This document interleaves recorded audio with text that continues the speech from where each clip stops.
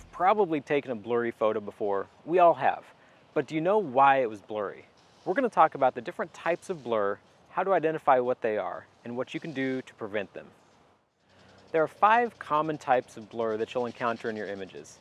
There's camera shake, motion blur, out of focus images, panning blur, and blur caused from image stabilization. Let's start by talking about camera shake. One of the easiest ways to prevent camera shake is to develop a proper hand-holding technique. Now, a lot of people don't hold their cameras properly when they take a photo. So I'll show you what I mean.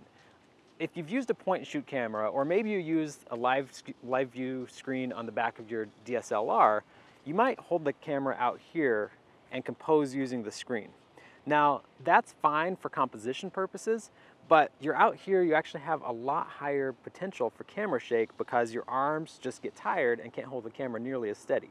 So, one thing you can do is use the viewfinder when you're composing your images or when you actually take the image. Another thing that people will do is they will stand parallel to their subject. So say, for example, I'm going to take a picture of this tree that's over here. I don't want to stand like this. Right now, I'm actually set up to take a picture of this flower, and instead of being parallel to it, I'm not facing it, I'm perpendicular to it. So my body is pretty much at a right angle to this flower. So if I'm going to take a picture of this, I'm going to turn like this.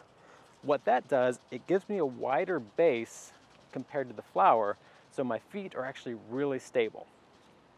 Another thing that you'll want to do is not hold your elbows out here. So I'm not going to hold my elbows like this and take a picture. I'm going to push them into my body. So what that does, again, is it stabilizes your camera with your elbows and your body so that you have one solid base that's keeping your camera stable. So more like this, less like this. Where you put your hand is also really important. Some people hold their camera like this. Some people might hold their lens like way out here if it's a big telephoto. One of the best places you can put your camera is you'll feel a little bit of balance. So if I put my hand out here, it's not balanced. If I put my hand here, it's not balanced. Right under here, I can feel that the camera is really balanced. That's about the best place that you can hold your lens. So let's do a quick recap. I've got my feet perpendicular to my subject. I have my elbows pushed into my side. I have my hand under my camera and my lens where it's balanced. I have my camera up to my face.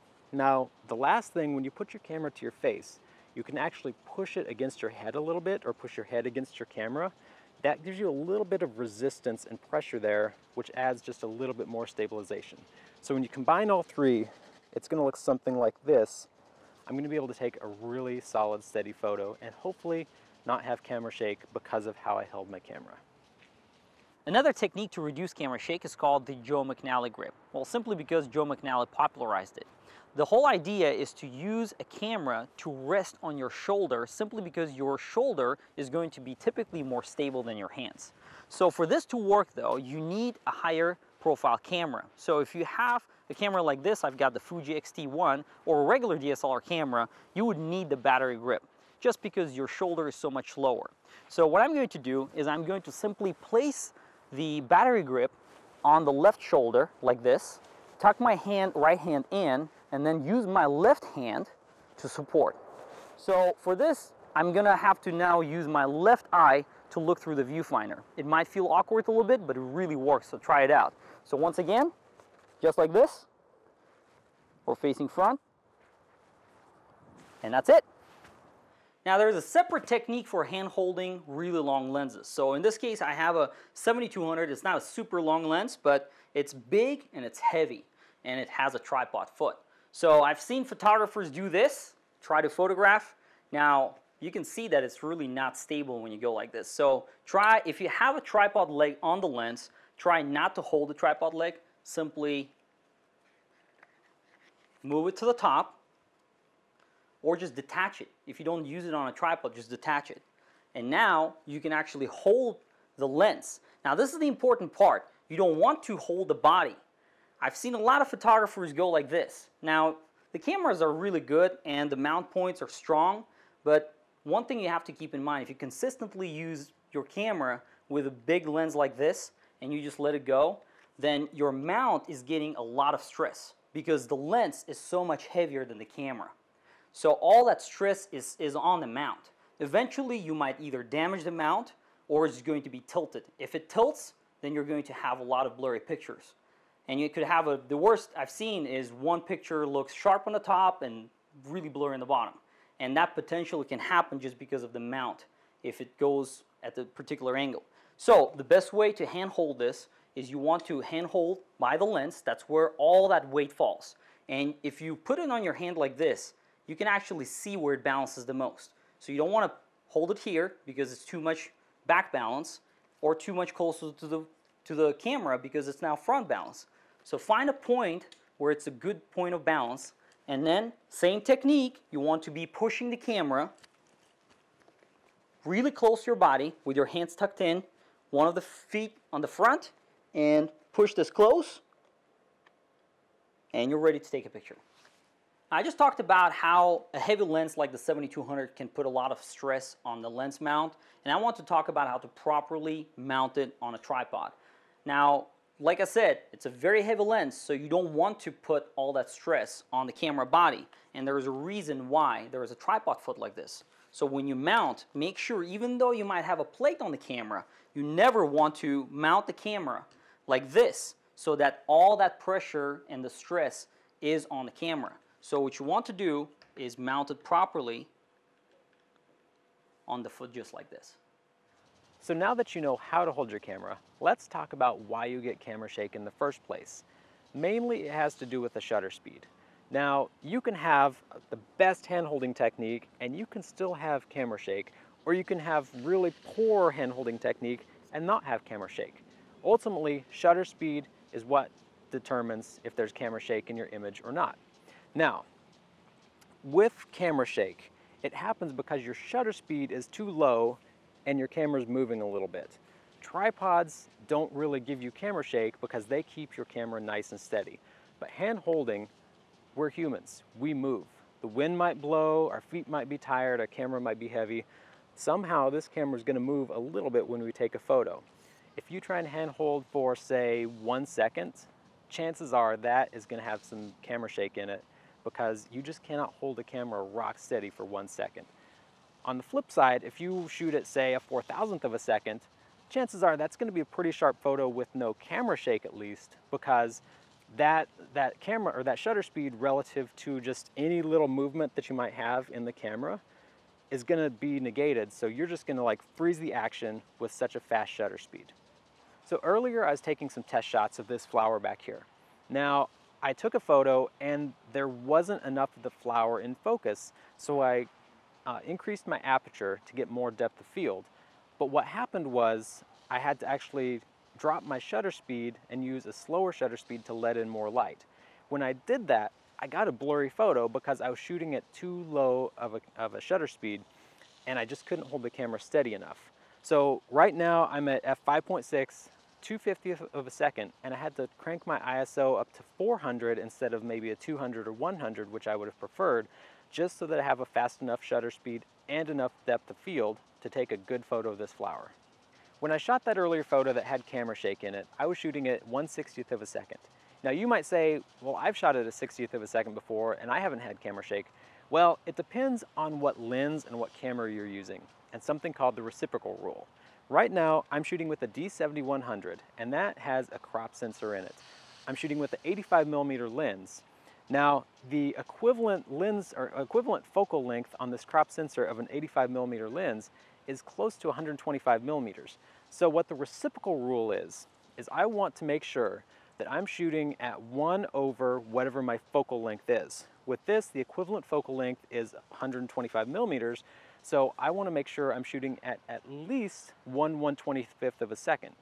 1/60th of a second was just too slow to prevent camera shake from happening in my photo. Now it's possible, but it's a lot easier if you shoot over that. It gives you a much greater chance of having a stable photo. So that's why I'm shooting at 1/250th of a second. It's twice as fast as I technically need to shoot with this lens and body combination. Now, 2 more things to add to this conversation about camera shake. First, the reciprocal rule is not set in stone.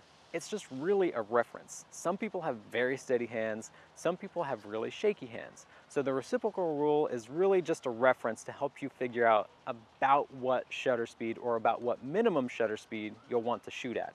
Now, the other thing is image stabilization.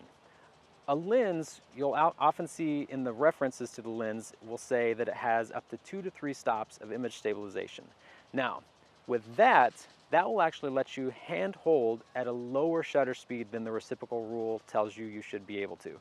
So if this lens had image stabilization of 2 stops, I could actually probably hand hold it to take a picture of that flower and get a steady shot without any kind of camera shake. Not guaranteed, but it's very possible. Let's talk about one hand holding technique that might really actually help you with reducing camera shake when you're working in the field. Well, I have John here with me, and I'm photographing here in kind of a shaded area. What I'm going to do is I'm simply going to lean against a tree and take a shot. So I have my hands tucked in and leaning nicely here. All right. Well, the image is looking nice and sharp. So that's something for you to keep in mind when you're out shooting next time. If you have a similar situation, you're especially shooting with a portrait lens and you don't want to be rocking back and forth or potentially introducing camera shake just because your shutter speeds are too low, just find something stable that you can lean against. It could be a tree, it could be a car that's parked, it could be really anything like a wall. Just keep that in mind.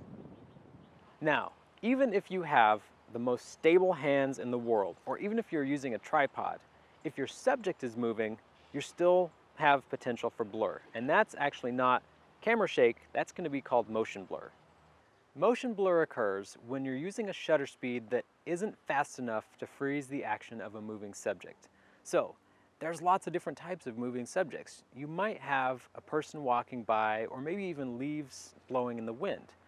A shutter speed of, say, a 30th of a second might actually not be fast enough to freeze that, and you'll see a little bit of blur. So even if you have a really solid hand-holding technique and the camera isn't shaking, your subject is moving and it's not getting frozen in that image. Now with fast-moving subjects, you might have a bird that's taking off or a car that's driving by, and you want to shoot at, say, 500th or 1,000th of a second, but sometimes even that might not be fast enough. The real trick here is that there isn't a hard and fast rule about what type of motion requires what type of shutter speed. So, make sure that you shoot with a fast enough shutter speed relative to the motion of your subject to freeze it. You'll have a sharp image every time. So now that you've learned the reciprocal rule, you know how to handhold your camera, you can freeze your subject in motion, you need to make sure that you actually attain proper focus. So that's what we're going to talk about here, is focusing in images so you don't have blur from focus issues. So with focus, the first thing you need to figure out is what you want to focus on and where on your subject you want to focus. So with a person, for example, you typically focus on the closest eye. On a flower, you might want to focus right in the center, and on a landscape, you might end up focused at infinity on the farthest part of your frame. Now, one thing about subjects is if they're able to move, you want to make sure that once you've acquired focus, your subject doesn't move. With a person, that's very likely that even if they're sitting still, they might rock back and forth a bit, and where you had focused on their eye, it might now be completely out of focus. The same goes for you as the photographer. If you've attained focus and you tend to move a little bit, what you had focused on is actually going to be out of focus. So make sure that you choose a steady subject, that you yourself as the photographer stay steady, and that point that you focused on will still be in focus when you take the picture. Now I mentioned a little bit of movement from either your subject or yourself can move your subject out of focus. Why is that? Well, if you're photographing a subject that's very close to you, and maybe you're shooting at f1.4 or f2 for the aperture, when they move just a little bit, they have moved out of that depth of field and they're going to be out of focus. On the other hand, if you're shooting something or someone that's farther away, and maybe they're at an aperture of f8, then they are going to be within the depth of field even if there is a little bit of motion. So, just something to know, something to consider the next time you're out taking photos. Another creative use for shutter speed is to actually use a slow shutter speed and pan. Now, panning is basically moving your camera at the same speed as a moving subject. What that does, it gives you a blurry background from motion blur while your subject stays sharp and in focus. So there's a few different ways to do this and a few different camera settings you'll need to make sure that you've got. So first off, you'll probably want a slow shutter speed for most subjects. If you're photographing a race car or something that's moving really fast, a faster shutter speed will work. But for example, Melissa on a bicycle, we're gonna want a slow shutter speed. I'm at 1/10 of a second. I dropped my ISO all the way down as far as it'll go. I'm at ISO 64, and my aperture I have bumped up to f10. So if that's still not enough, if it's still gonna be too bright because it's slow shutter speeds in lots of light, you're gonna need something else to help restrict the amount of light coming into your camera. You can use a filter, specifically a neutral density filter. So just be aware, these are great to have in your bag if you ever want to cut out extra light from coming into your camera. So what we're going to do, like I said, I'm going to have Melissa ride her bike. I'm going to track her riding the bike at the same speed, and we'll see what we get. So again, this is called panning. So let's go ahead and see how this works. Melissa, go ahead and take a ride.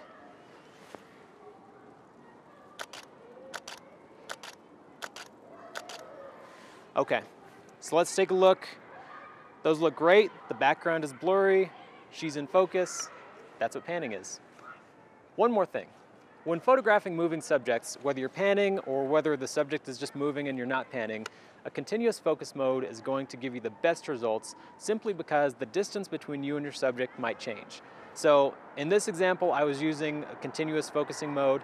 You can also use a continuous shutter release mode, which will give you just that burst of images without having to push the shutter button every single time. One thing to note, panning is intentional. Other types of blur, you probably don't want them. Panning is something that you do on purpose, specifically for the result. The last type of blur that you might come across is actually caused by image stabilization. Now you know image stabilization is designed to help reduce camera shake, but if you have it turned on your lens or in your camera body and you have your camera on a tripod, it can actually introduce blur into an image. So why does that happen? Well, it sounds like it shouldn't, but there's really a simple reason why it does. When you have your camera mounted on a tripod and you have image stabilization turned on in your lens or in your body, it's trying to compensate for motion that's not there. Your camera's standing still, but the internal components are moving around trying to look for this motion, and they're actually introducing blur into the image that shouldn't be there in the first place. So make sure that when you have your camera on a tripod, you turn off image stabilization both in the lens and the body if you have it. Now let's take everything that we've learned about blur and see if we can get a good sharp photo. If you remember earlier, I was standing over by that bush with the flowers on it. I went ahead and took a photo, and here's everything that went through my head before I pressed the shutter. First, I made sure I had good hand-holding technique. So, camera to the face, elbows tucked in, standing perpendicular to my flower. Second, I thought about the reciprocal rule. So I made sure with this lens camera combination that I needed to be at least above 1/125th of a second, which I was. Third, there wasn't really any wind, so I didn't have to worry about a lot of motion blur within the frame itself. My subject wasn't moving. Next, I wasn't panning, so we didn't have to worry about anything like that. But as far as focus goes, I did need to make sure that I focused in the center of the flower. I was shooting at f5.6, so I knew most of the flower would be in focus, but I still had to make sure that I got a good focus and didn't actually move once I attained focus. Finally, I don't have image stabilization in this lens or this body. If I was shooting handheld, I would probably turn them on, but if I had this on a tripod, I would definitely turn them off. Now, let's take a look at the photo and see how I did. So the whole point of this was to get a sharp photo without any blur. You can see here, the flower, which is my subject, is nice and in focus, while the background has a really soft focus, which makes the flower stand out. The water drops are sharp, there's no motion blur, no camera shake. I think this was a success.